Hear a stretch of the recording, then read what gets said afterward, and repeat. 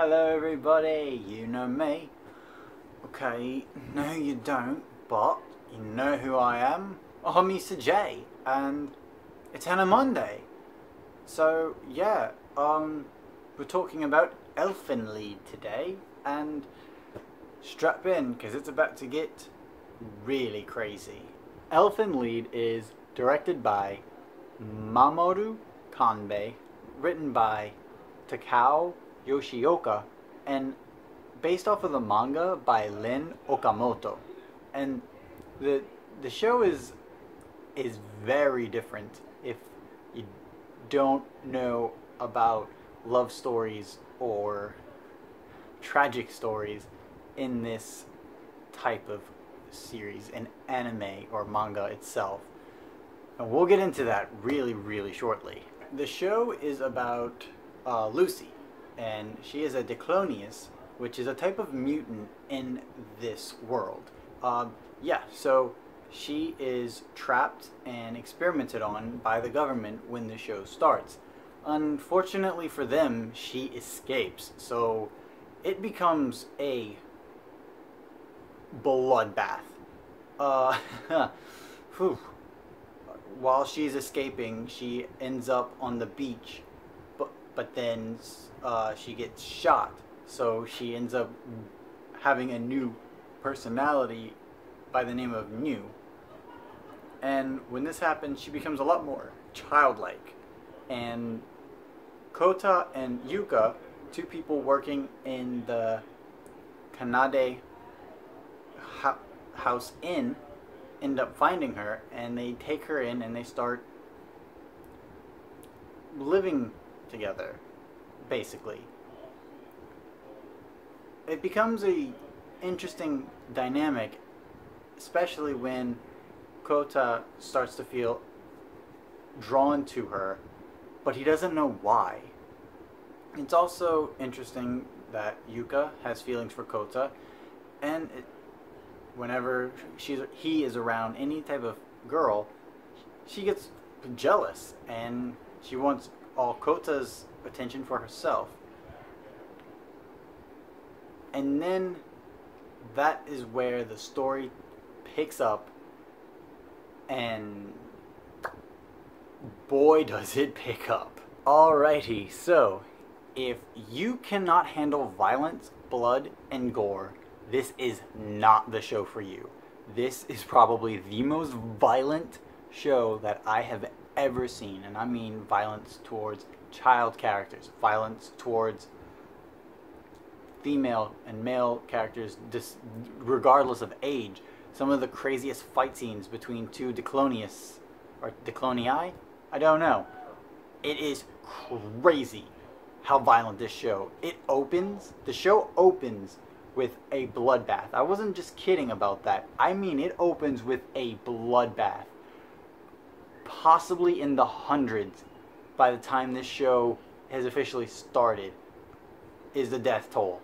It is insane, you guys. I mean it. It is hard to look at times. It is that gruesome.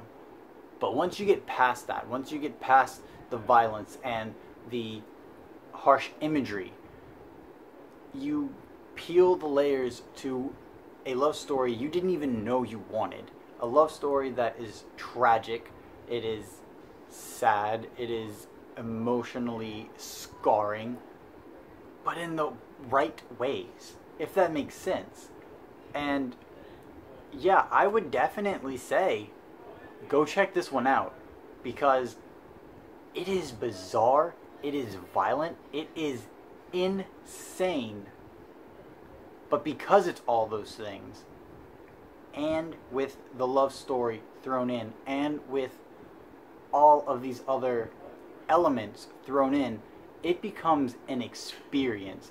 An experience that you actually have to watch and actually be there to understand, to enjoy even. Once it gets to the final stretch of the series, it becomes something amazing. I'm not lying. And yeah, like I said, check this one out. It was intense. And also, I did want to say that once you start learning more and more about these characters, it becomes apparent how tragic this series really is, with what happens to Lucy, what happens to Kota, and just the overall sensation you will end up feeling for these characters because of how hard they had to grow up, just how messed up their past really was. Speaking about that, let's talk about Lucy slash New. Yeah, so she's the main character, the main focus. She is the Diclonius, and well, oh boy, her backstory is heart-wrenching. When you see what she had to go through, it hurts. It hurts. Lucy had the roughest childhood I've ever seen in an anime depicted in an anime, however you want to say that sentence.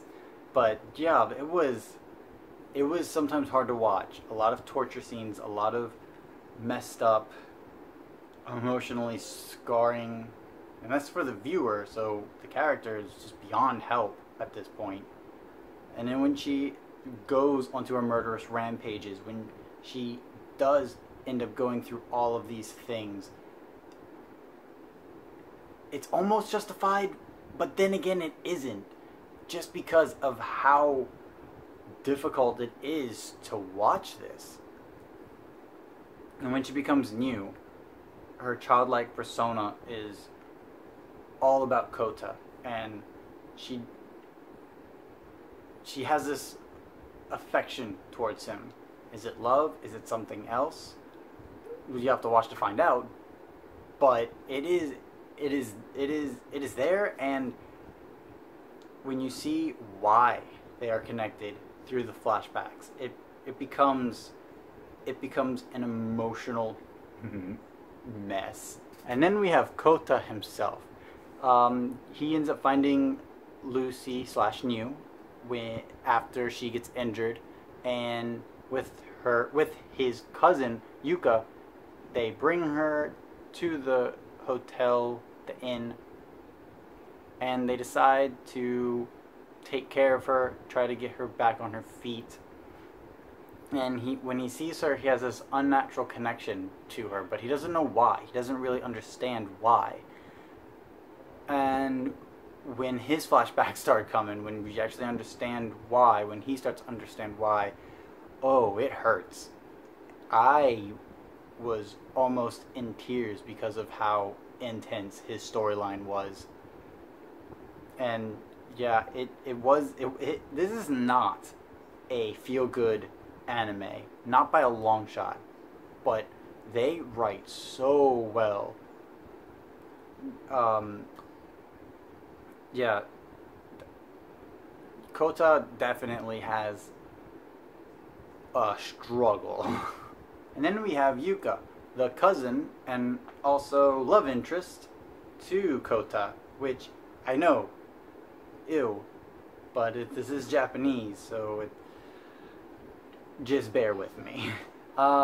Whenever Yuka sees Kota with any other female, she gets incredibly jealous, and yeah, he does not remember her, and that hurts her heart because of how much she loves Kota.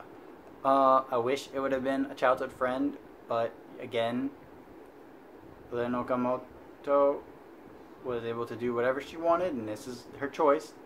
But yeah, so Yuka definitely plays a huge part in this story, and where these characters start and where they finish, it's pretty intense, to say the least. So, the main characters are really good. They drive the story from A, B, all the way to C. They have a really good connection towards each other, and the more the story goes, the more these characters grow. And it is, like I said many times, it is intense, it is heart-wrenching, it is sad. The supporting cast of characters, also fantastic. And when you see more and more of what these characters bring to the table and their tragic backstories, you just sit after every episode feeling, what in the world is happening? How? Why? What? And yeah, it is emotionally taskful. It takes a lot out of you to sit through it. But after sitting through it, you gain so much more. It is an experience I say definitely check out. The characters, the writing, everything, and the visuals. Yeah, check this one out, you guys. Alright, you guys, you know what time it is. It's time for the music. And the opening song is Lilium by Kumiko Noma. And this song is very operatic. It's sung in Latin, and it is very, very melancholy. It definitely works well as an opening to what Elfen Lied is, becomes, and ends on. The matching of this song is really great. Kumiko Noma has an amazing vocal range. The production of this song is so good. Yeah, definitely listen to this one, because it definitely puts you in the right mood after getting ready to see what you are about to see, especially that very first scene. Yeah, this song is actually, and the song is really good. Great instruments. Like I said, Kumiko Noma, her voice is wonderful. And the ending song is Be Your Girl by Chieko Kawabe. And I really love this song. It is very happy, very pop rocky, kind of, sort of. Great instruments. Chieko is a great singer as well. However, it is a juxtaposition of what the show is. It is complete. It is a complete 180, 100%. Go from this melancholy, hard show to this happy-go-lucky ending music. But I think it works. I think it really works, because you're listening to this happy music and it's taking your brain away from what you just saw, and it's letting you reflect and just wind down and be like, did I just see that? Yes I did. What just happened? And I thought it was a great decision to put this song in there. Yeah, so this song's also really great. Don't skip it, just listen to it. Chieko is amazing. The music is amazing. Be Your Girl is amazing. To sum up, everybody, the show is mature. Obviously, they have some nudity and they have some language thrown in there by some of the side characters, but it's the violence that definitely makes this mature. It is not easy to watch. It is not easy to sit through. It took me a couple tries to get through that first scene because it is that intense, but it's supposed to be. It's supposed to be that unsettling. The whole theme of this anime is to be unsettling, and it works so well. It is a beautiful story once you cut through all the layers. Check this one out. I can't recommend this one enough. It has a melancholy theme all the way through, but a fantastic delivery, a fantastic ending. Yes, check this one out, everybody, and let's put anime more into the limelight, into the mainstream, because we love it. Why not? Let's get more of it. Let's get more of it so that way we can enjoy what we love. Alright, everybody. Thanks so much for watching, and until next time, it will be awesome.